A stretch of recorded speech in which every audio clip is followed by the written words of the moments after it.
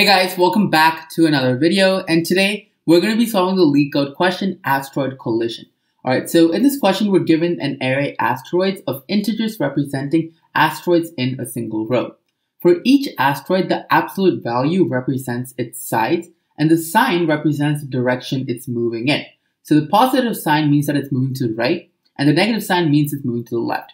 Alright, so each asteroid moves at the same speed. Alright, so find out the state of the asteroid after all collisions. If two asteroids meet, the smaller one will always explode. If both are the same size, then both of them are going to explode. And two asteroids moving in the same direction will never meet. Alright, so this question might be a little bit confusing when you just read the question as it is, but it's pretty simple once you actually try to visualize it. So let's just look at this example. So we have 5, 10, negative 5.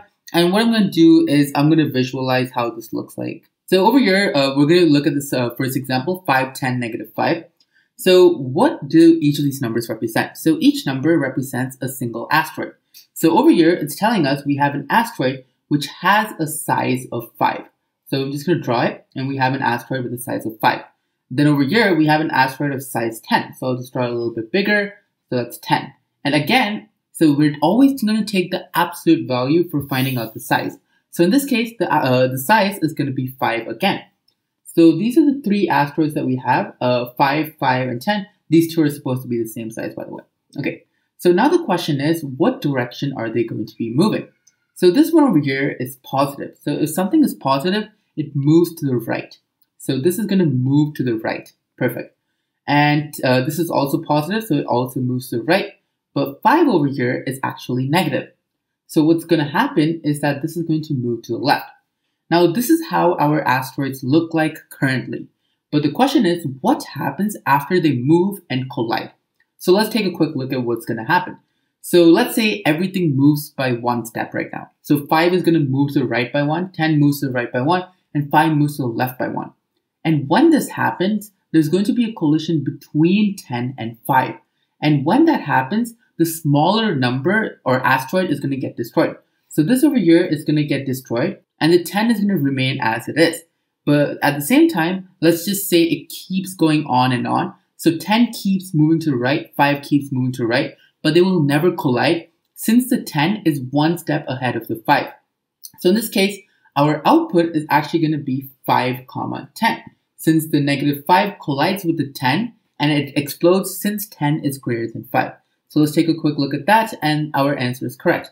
So I'll just go through two more examples real quickly. So let's say we have 8.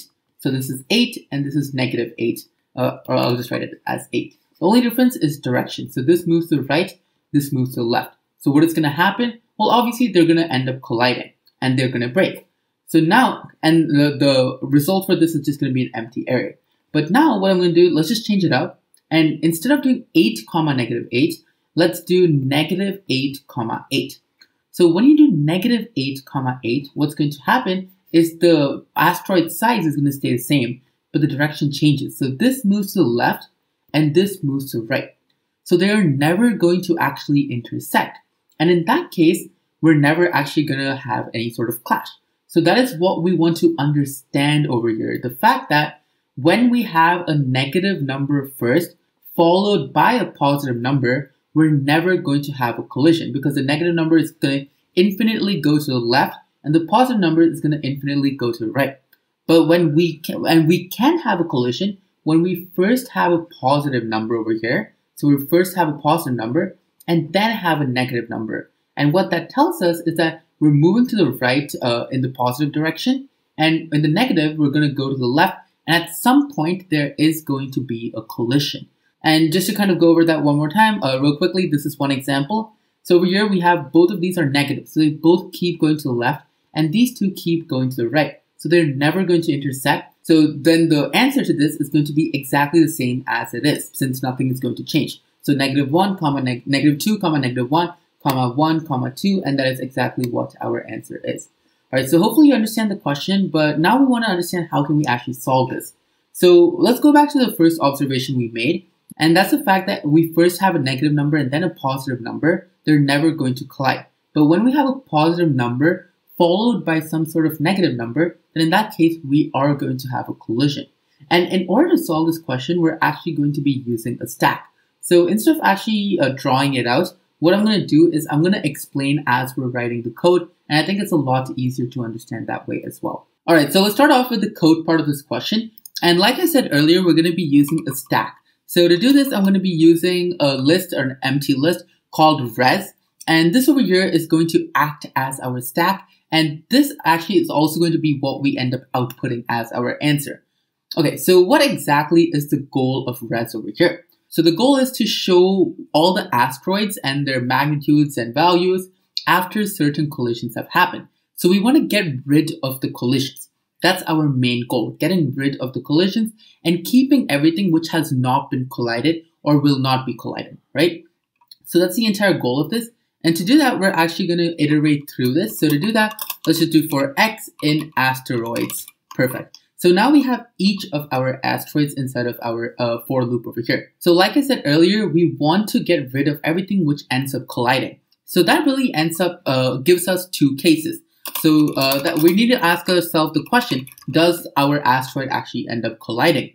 So in order to kind of figure out whether it ends up colliding, we're going to go inside of this while loop. And the purpose of doing so is not going to make sense right now, but I'm sure as we go through it, it'll make a lot more sense. Okay, so now the goal here is if I go inside of this while loop, whatever happens over here means that there is a possibility of colliding, okay? So if I go inside of this while loop, there means that there is some sort of possibility of it to collide, okay? So in order to, before we even enter this, we want to check what can we filter out so not everything goes inside the while loop. Because once we enter it, it means that there is a possibility of colliding. So one of the things is if our result list over here is empty. So if our result list over here is actually empty, then in that case, what we're going to do is we're just going to append whatever asteroid we're on into our results. Now over there, by appending it, we have one of two possibilities. We could have a negative asteroid instead of results or a positive asteroid. Now, if there is a positive asteroid, we're going to let it be as it is. And what's going to happen is when a negative asteroid comes along, we're going to destroy those positive asteroids as we go through them, okay? And it'll make more sense since as we go down this over here. So one of our conditions is that we must have a results array which is not empty. So to do that, we can just do while length of result. So it's just going to check while the length of result is not 0, we're going to go inside of this while loop. All right, so that's going to be for one of our conditions. Now let's go over to the second condition. Now the purpose of this while loop is there is a possibility of colliding. And as I kind of spoke earlier, we're going to be adding the positive values no matter what. And instead, what we're going to be doing is when a negative value comes, we're going to remove the positive values from the result. So that's what we're looking for over here. We're checking if the current asteroid that we're on it's negative. If it's negative, then in that case, we might be removing the positive asteroids inside of results and have a collision and clean up whatever asteroids end up getting destroyed. So over here, we're going to check and we want x to be a negative value. So is x less than 0? So that's one of our conditions. And by the ending of this, so once we go through these two conditions, that means that results is not empty and we have a negative value for the current asteroid, the x value. Now our last condition is we're going to go to the top of our stack.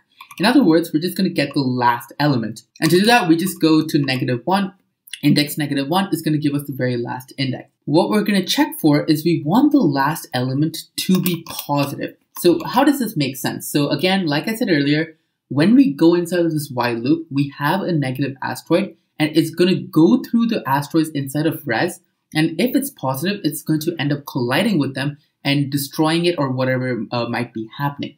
So in this case, for us to actually have any sort of collision, the last value has to be positive. Now, if this last value was actually negative, what that's basically telling us is that we're not going to be having any collisions. Even though the x value, the current asteroid we're on, is negative, everything before it is also negative. So in that case, we're not going to be having any sort of collisions. Okay, so this over here is the three statements or conditions that we have. And once we go inside of this while loop, we're going to have a few conditions that we want to look for. So over here, there's going to be a collision. Now, the factor that we want to consider is what is actually going to end up breaking. So the one case which we have is when the current x value, so the current asteroid we're on, and this value over here, so the top of our results list, are both the same. So in that case, if they're both the same in terms of magnitude, so if the absolute value of both of them is the same, then in that case, that means that when they collide, they're both going to end up breaking. So that's what we're going to check for. So over here, we're going to check if the current value we're on, so if the top of our stack, so that's res -1, and we're going to subtract that with the absolute value of whatever x we're on. Actually, in other words, we know for a fact x is negative, so in simple words, we could actually just do plus x. And if that value is equal to 0, that means that they have the same magnitude. And in that case, what's going to happen is both of them are going to end up destroying. X is going to get destroyed, and the top of our stack is also going to get destroyed. So first, let's remove whatever is in the top of our stack. And after this, what we're going to do is we're going to break out of our while statement. We're done. And by breaking out, what's going to happen is we're not going to be appending the current x value to our results. So in that case, they're both going to be considered as broken. So that's one of our conditions. Another condition is when the magnitude of the x value over here is smaller than the top of our stack. Again, I'm always talking about the magnitude over here. So let's check that real quickly. So if the absolute value of x is less than res -1, then in that case, we know that what's going to happen is that the incoming asteroid is actually going to end up getting destroyed. We can just break out of this. And the reason we can just directly break out of this is because the incoming asteroid, which is negative, is going to end up breaking, and the positive asteroid, which is already inside of res, is not going to get affected. So by breaking out, we're not going to be adding it to our results. We're not going to be adding x to our results. So in simple words, that means that it's broken. And one more thing, we want to change this to an else if. Okay. And finally, we have one last condition. Now, what does this condition mean? So in this case, the absolute value of x is going to be greater than the top of our stack. So when that happens, that means that the current value inside of our stack is going to end up getting destroyed. So to destroy it, we're going to do res.pop. But now what we want to consider is that the negative asteroid is not broken yet. Only the smaller asteroid gets broken. The negative asteroid, in this case, which is bigger, is not broken. So in that case, what we're going to do is we're going to continue inside of our while loop. So in that case, what's going to happen is we're going to go back over here and we're going to continue with whatever steps that we have. And we're going to keep going inside of this while loop until this bigger asteroid, the bigger negative asteroid, ends up destroying everything. So that could be one condition. So if our bigger negative asteroid destroys all of the smaller positive asteroids inside of res, then in that case, what we're going to do is we're going to add that to our result. So that's one condition. And the other condition is there might be some point where it might end up stopping. So that's going to be another condition. So that's going to be it for the while loop. So now we're going to have an else statement. And in this else statement, all that we're going to be doing is we're going to be adding res.append, and we're going to be adding the current asteroid that we're on. So this could refer to the positive asteroids, or it could refer to the negative asteroids, which made its way all the way back to the beginning. So res.append x. Okay, and this should be it for our solution. So let's go outside of our for loop, and we're going to end up returning the result. So let's submit this and let's see what happens. And as you can see, our submission did get accepted. So finally, thanks a lot for watching, guys. Do let me know if you have any questions, and don't forget to like and subscribe. Thank you.